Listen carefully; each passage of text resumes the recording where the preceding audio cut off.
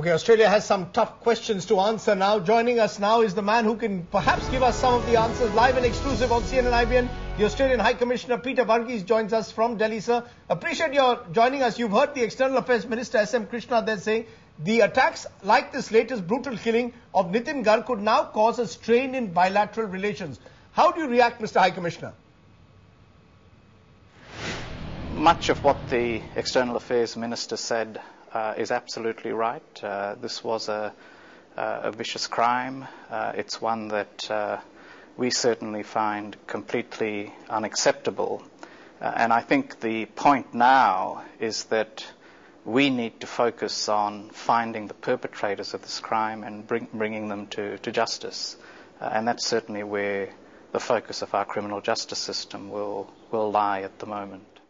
Fair enough, Mr. Verghese, but I think what's causing a lot of anger and hurt here in India is in fact the denial by many of the Australian authorities, including as we saw the Australian police there, that these indeed are racist attacks. Why is it becoming so hard to accept that racism is most definitely a motive? Well, I don't want to get into the business of analysing the motives of this particular crime because none of us have all of the information at hand.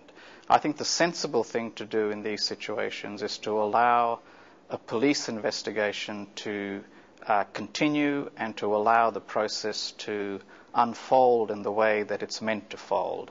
I think speculating on whether this was a racist crime, whether it was an opportunistic crime, is not going to get us very far. Let's wait for the facts to be in. Let's wait for the judicial system to deal with this, and let's wait for the perpetrators to be brought to justice. And I have every confidence that the Australian system will do that.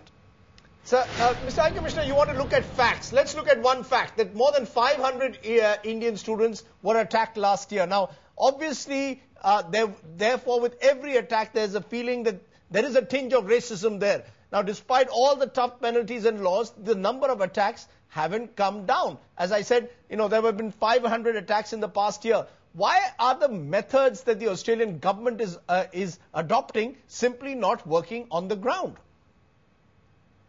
I can't give anyone a guarantee that there will be no more crimes in Australia, and I think any such guarantee would lack credibility. But we will try and do what we can to minimize these attacks, whether they be on Indian students or whether they be on other residents in Australia. And we have taken measures. We have significantly strengthened the policing resources that we make available. We've doubled the task force in Victoria dealing with robbery. We've strengthened police powers to search for weapons.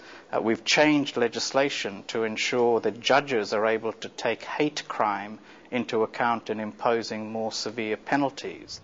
But Mr. High Commissioner, clearly that's not working because as we can see in those numbers, there's a survey done that there's been at least 4,000 less Indian students who have applied for visas to go to Australia, and primary among those concerns is the term racist Australia. It's a term that's now being commonly used. I'm sure it worries you immensely. I fully understand the concerns that have been expressed about attacks on Indian students. They're perfectly understandable. We take them seriously. We want to act on them. But I think we need to also put it in some sort of broader perspective.